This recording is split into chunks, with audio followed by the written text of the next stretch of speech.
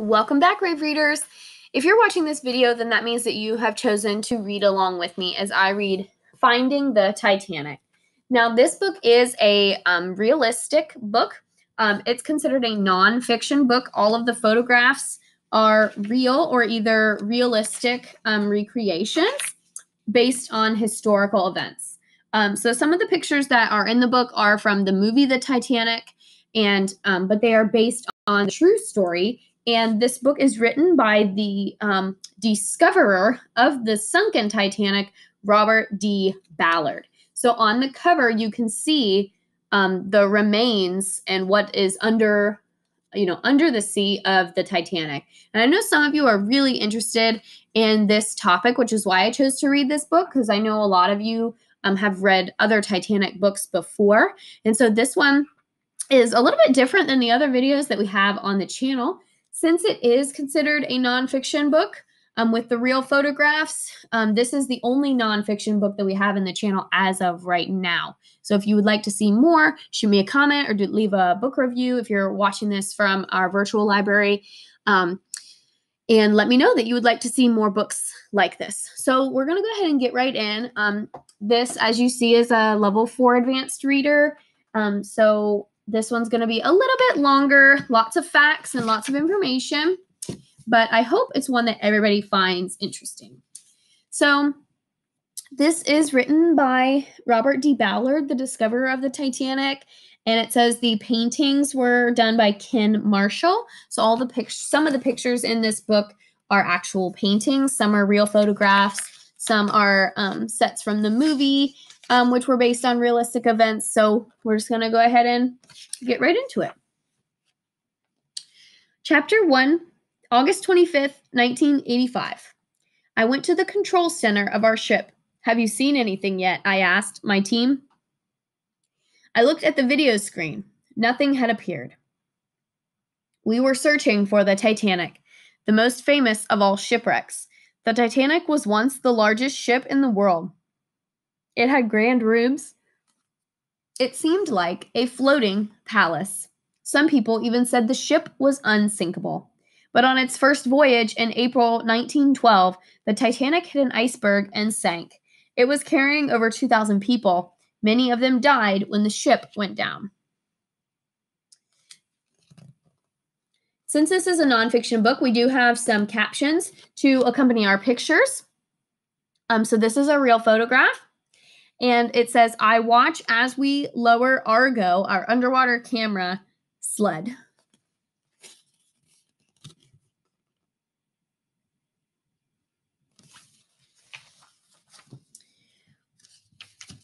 Another caption for our picture. Look, the captions are right underneath in the smaller print. This picture says, from the control center, I could see what Argo saw. So there's Robert D. Ballard in the control center, and then there's Argo. So it's got like a sub picture here, and then on the big picture. I had dreamed of finding the Titanic since I was a boy. No one had seen it in almost 75 years. It lay 2.5 miles down on the bottom of the Atlantic Ocean. This is far deeper than any diver can go. We built an underwater sled, Argo, to search for the ship. This sled took moving video pictures as it was pulled along just above the ocean floor. We watched these moving pictures on our ship's video screen. We began our search where the Titanic's lifeboats had been found by a rescue ship. For days, we pulled Argo along above the ocean bottom. Nothing appeared on our video screen but mud. I wondered if the ship had been buried by an underwater mudslide. I kept my eyes on the screen, but I thought about the people who survived the shipwreck. They told stories that will never be forgotten.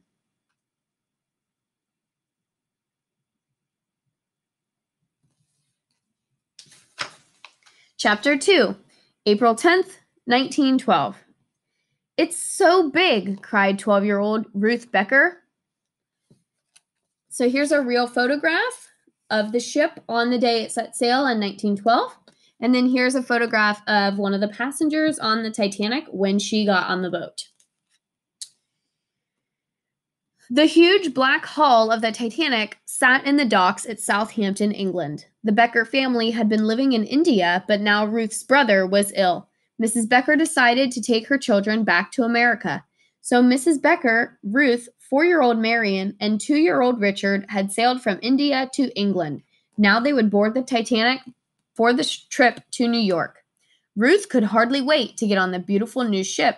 Yellow letters on the bow proudly spelled out the name, Titanic. The Titanic was the largest ship afloat. It had 9 decks, and it was as tall as an 11-story building. You could walk for miles along its decks and passageways. The Beckers boarded the Titanic, and a steward helped them find their cabin. "This is just like a hotel room," Ruth said. Before the ship set sail, Ruth decided to explore. She climbed up the grand staircase. Gold-plated light fixtures hung from the ceiling. Sunlight shone through the big glass dome overhead. Ruth found the rooms of the wealthy first-class passengers. One of the doors was open. Ruth peeked inside. This room was bigger than her whole cabin. It was fancier, too. Ruth stepped into the elevator near the grand staircase. She went down as far as it would go. She discovered a swimming pool and steam baths. And then this picture, real-life photograph of a second-class cabin, like what Ruth's family would have stayed in. So on the Titanic, there were 3 cabins, 3 styles of cabins. You had first class, which was your really wealthy. That's what we would call upper class today. And then you had your middle class, or your second class, and then your third class, which would have been like we still call it lower class today, or poverty level. That's like what we use as third class terms today. So just to kind of give you an idea of the terms that we use today versus what they used back then, to kind of give you an idea of where you might have been. The hallways in the lower decks of the Titanic were crowded. Families carried large trunks and suitcases. Ruth heard many different languages. These were the third-class passengers. Many of them were hoping to make new lives for themselves in America. A loud whistle sounded. Ruth hurried back to her cabin. It was noon, sailing time. She and her family went out onto the boat deck. Hundreds of passengers cheered as the Titanic pulled away from the dock. They waved to their friends on shore. There were even small boats waiting in the water. These boats were filled with people who wanted to see the biggest ship in the world set sail. So now we have a diagram that has different pictures labeled, and it has arrows pointing to the different things. So I'm just going to hold that up to the screen and let you take a look at that. You can see a swimming pool, and you can look and follow the arrow there. We have the grand staircase is the second one.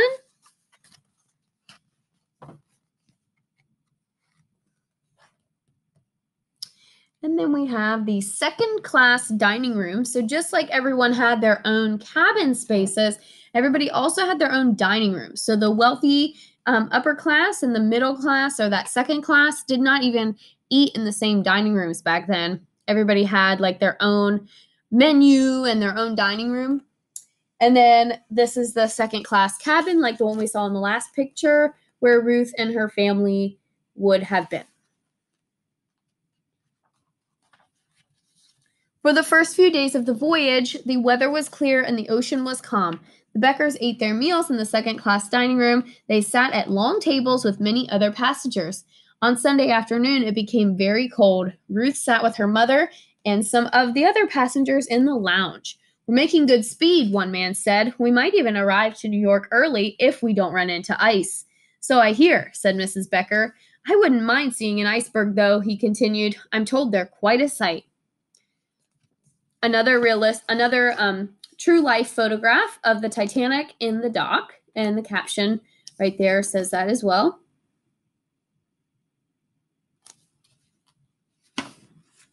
Chapter 3, April 15th, 1912, 12:30 a.m. Ruth, wake up. Where am I? Ruth wondered. She rubbed her eyes. Then she remembered she was on board the Titanic. But why did her mother sound so frightened? "Get out of bed and put coats on the children," her mother continued. "The ship has hit an iceberg. We're supposed to go up to the deck." Now Ruth was wide awake. She got out of bed and quickly dressed Marian and Richard. The Beckers left their cabin. In their hurry, they forgot their life belts.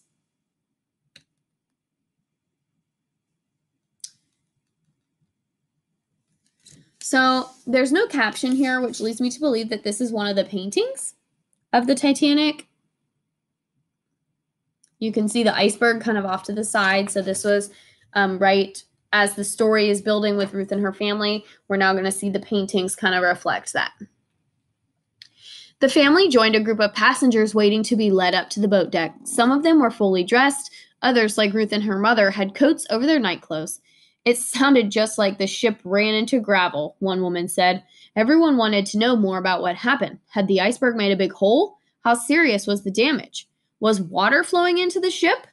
A crewman arrived and took the passengers to the lifeboats. Women and children first, people shouted. Someone lifted Marion and Richard into lifeboat number 11. That's all for this boat, an officer said. Oh, please, let me go with my children, Mrs. Becker cried.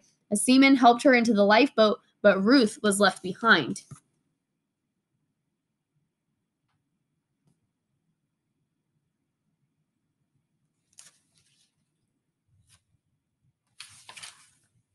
Ruth, her mother screamed, get in another boat. Ruth walked over to the next boat. May I get in? She asked an officer. He lifted her onto lifeboat number 13. It was so crowded that Ruth had to stand up. Lower away, the officer shouted. The boat dropped jerkily towards the sea. Ruth looked up at hundreds of passengers still on board the Titanic. There were not enough lifeboats for all of them. Ruth's boat reached the water safely, but no one knew what to do or where to go. The passengers on board asked one of the crew to be their captain. Row toward those lights in the distance. They might be the lights of a ship that could pick us up. Ruth looked back at the Titanic. Rockets went up from the ship, sending bursts of stars into the sky. These were distress signals calling any other ships to come and help. The bow of the Titanic was sinking. Ruth looked at the people still on board. They were trying to move back towards the stern. The ship's lights went out. Suddenly, there was a loud noise like thunder. The Titanic broke apart. Ruth watched people leap into the sea.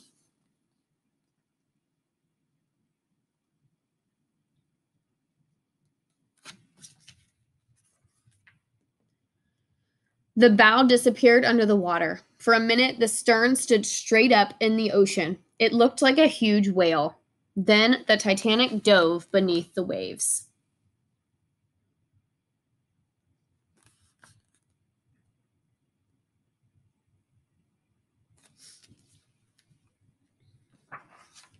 Chapter 4, April 15th, 1912, 3 a.m.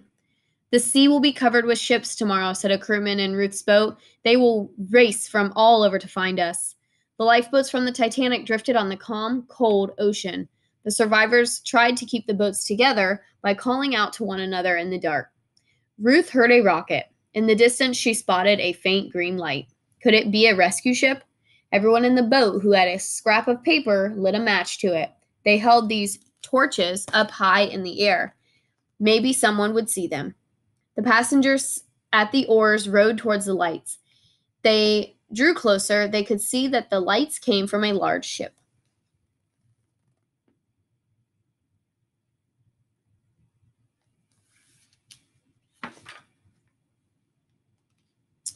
Okay, we have another real photograph. Some of Titanic's passengers preparing to board the rescue ship from their lifeboat is what the caption says. So I'll hold that up while I read. The ocean became rough. Ruth was drenched by the cold, splashing water.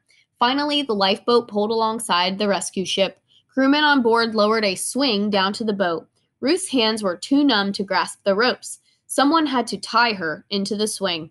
The crew pulled up her side of the ship. Its solid deck felt good beneath her feet. Ruth went up to the ship's open deck. Most of the lifeboats had come in, but there was no sign of her family. Then Ruth felt a tap on her shoulder. Are you Ruth Becker? A woman said. Your mother has been looking for you. She led Ruth to the second-class dining room. Mrs. Becker, Marion, and Richard threw their arms around her, and Ruth's eyes filled with tears of relief.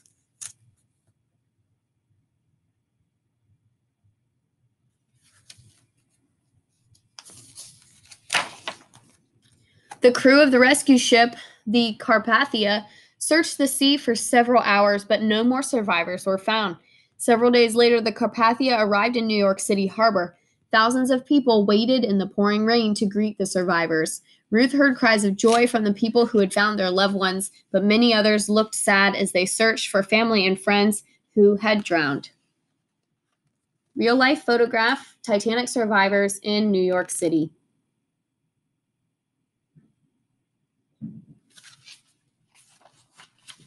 Chapter 5, August 31st, 1985. Almost 75 years had passed since the Titanic sank, and now my team and I searched for the wreck. As each day went by, I wanted to find the lost ship more than ever. Our time was running out. We hadn't even seen a single sign of the wreck, and we sometimes wondered if the Titanic really did lie on the ocean floor. Late one night, Stu Harris pointed to the video screen. There's something. The sleepy crew looked at the screen. They could see pictures of man-made objects. A real-life photograph of the search ship, which is called the Nore.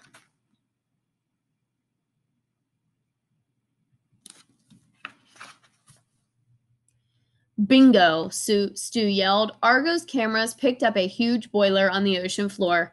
Boilers turned coal to drive a ship's engines. This had to be the one that belonged to the Titanic. Soon we saw pieces of the railing and other wreckage. At last my dream was about to come true. The Titanic must lie nearby. Everyone was shaking hands and slapping me and one another on the back. Someone noticed that it was 2 a.m., close to the time that the Titanic had sunk.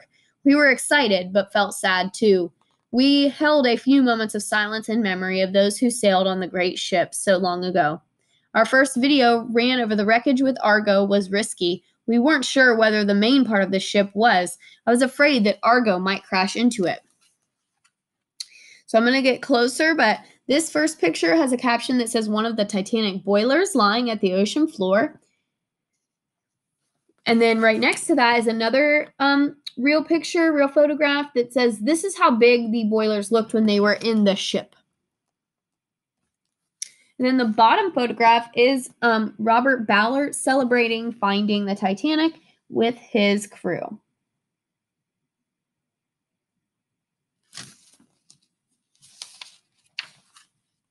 All of a sudden, the huge side of the ship appeared. The Titanic was sitting upright on the ocean floor. Over the next few days, we made some important discoveries. The ship had broken into 2 sections. We saw large holes in the deck of the bow section where funnels had once stood. But at the end of our trip, many mysteries still remained. What did the ship look like inside? Where was the hole made by the iceberg? And what lay scattered on the ocean floor around the wreck? Only another visit to the Titanic would tell us what we wanted to know. Then we have a real-life photograph. It says our underwater camera sled returns from photographing the Titanic more than 12,000 feet below the sea.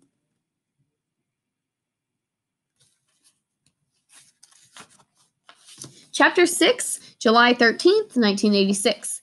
A year later, we were ready to explore the Titanic from Alvin, our 3-man submarine. I took off my shoes and climbed in. We were squeezed inside Alvin's tiny cabin. Soon we began our long fall to the ocean bottom. As we went down, it became colder and darker inside the little submarine. When Alvin reached the bottom, I peered out my window. Where was the Titanic? We could only see a short distance in the darkness of the deep ocean. The pilot turned Alvin and we glided along the ocean floor. I started out at the window. The bottom looked very strange. So we have some more real pictures. We have Robert climbing into the submarine. And then we have the submarine getting lowered into the water. And the crew inside Alvin looking out the window on the ocean floor. So these are all real photographs that were taken when they were hunting for the Titanic. It seemed to slope sharply upward. My heart beat faster. Suddenly, an enormous black wall of steel loomed in front of us. It was the Titanic. The next day, we explored the bow section of the ship. The bottom part of the bow was buried in mud, but I could see the large anchor still hanging in place. We rose slowly up the ship's side. To my surprise, the glass in many of the portholes was not broken. I searched for the yellow letters spelling out the name Titanic, but they were covered with rust. Alvin began to move over the forward deck of the ship. Its wooden planks had been eaten away by millions of tiny sea worms. We passed over the bridge of the ship. From where the captain and his officers had steered the Titanic. So then we have a real life photograph of what the Titanic looks like now under the water. And this book was written several years ago. And these pictures were taken in the 80s. So I can only imagine, I'm sure you can too, what that looks like now. It's probably a whole lot more rust and coral and little creatures growing on it than what is even in this picture. But that's still a very cool, descriptive, real photograph that Alvin was able to take. So that we could have this information as a reader. We headed toward the grand staircase. Its big glass dome was gone. This would be the perfect place for our small robot, Jason Jr., to go inside the ship. Then we could take close-up pictures. The next morning, we landed Alvin near the opening to the grand staircase. At last, Jason Jr., or JJ, would see inside. JJ's pilot slowly guided our robot out of its little garage out the front of Alvin. JJ floated over the hole in the deck where the staircase had once been. The little robot went down into the ship, and we lost sight of it. We watched the video screen inside our submarine to see what JJ was looking at. Again, another real photograph because we have a caption. This is what the Titanic looks like sitting on the ocean floor. And that's the same picture that is on the cover of the book.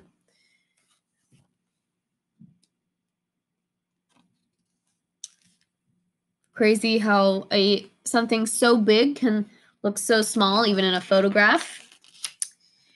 A room appeared on the screen. "Look at that chandelier," JJ's pilot exclaimed. It was one of the light fixtures which had lit Ruth Becker's way up the grand staircase.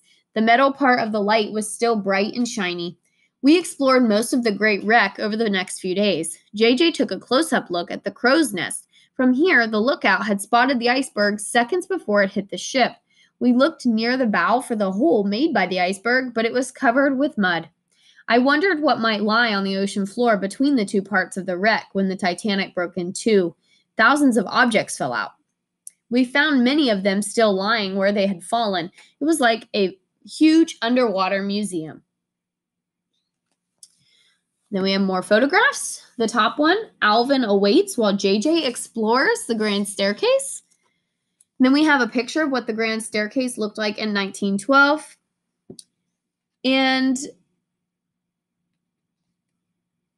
it says, today, coral sprouts from one of the remaining light fixtures over the staircase. So again, just like in the picture a couple pages ago, coral and other living creatures have kind of inhabited this metal, but that's what it looks like now. It's kind of been taken over. There were pots and pans, cups and saucers, boats, bathtubs, suitcases, and even a safe with a shiny brass handle. Before we left the Titanic, we placed 2 metal plaques on its decks. The one on the stern section is in memory of all the passengers who lost their lives. The plaque on the bow section asks anyone who visits the Titanic to leave it in peace. So here we have a picture of a rust-covered bathtub.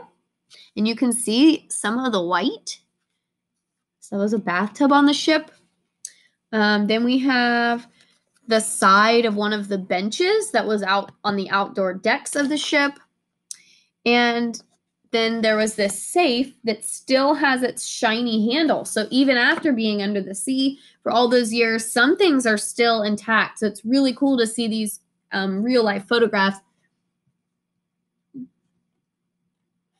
And then here, it's kind of hard to see. I'll get it as close as I can.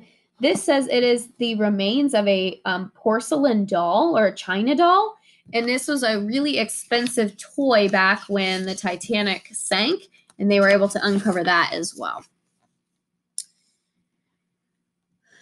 And then we have an epilogue, which for those of you that aren't sure what that is, an epilogue is kind of a story after the story ends. So the story ends. It ended with them finding some artifacts, and then our epilogue is kind of a, by the way, after the story ends, this also happened. So epilogue says, I was sorry when our trips to the Titanic were finished, but I was proud of what we had done. We found the ship. We took many beautiful pictures of it. People all over the world would be able to visit the wreck when they saw JJ's pictures. They would think about the people who had sailed on the Titanic, those who had lost their lives, as well as the survivors. Ruth Becker and her family had been lucky. Ruth grew up to become a teacher. She married and had 3 children. Like many Titanic survivors, Ruth wouldn't talk about the sinking. Her children didn't even know that she had been on the ship. So in this real-life photograph, the robot JJ is taking a close-up picture of one of the Titanic's anchors. So you can see it lighting it up there. And you can see from this angle of this photograph how tall the ship stands, and that's not even half of it.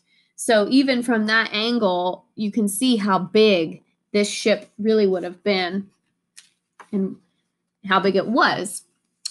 She finally began to talk about her experience toward the end of her life. When she was 85 years old, Ruth saw pictures of the wreck on the ocean floor. When Ruth was 90, she went on her first sea voyage since the Titanic, and she died later that year. After our trip, another group of people went down to the Titanic. They brought up many things from the wreck: the ship's telephone and the bell from the crow's nest, some china, a leather bag full of jewelry, and money, hundreds of other objects. I was very sad when I heard this. The Titanic should be left in peace as a monument to those who lost their lives on that cold, starry night so long ago.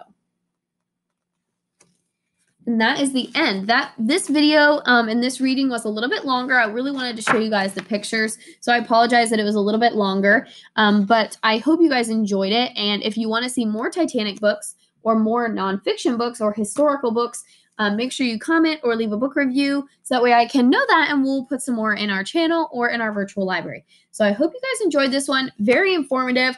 I love all the pictures. So I really liked it, and I hope you guys did too. And I'll see you in the next one. Keep reading.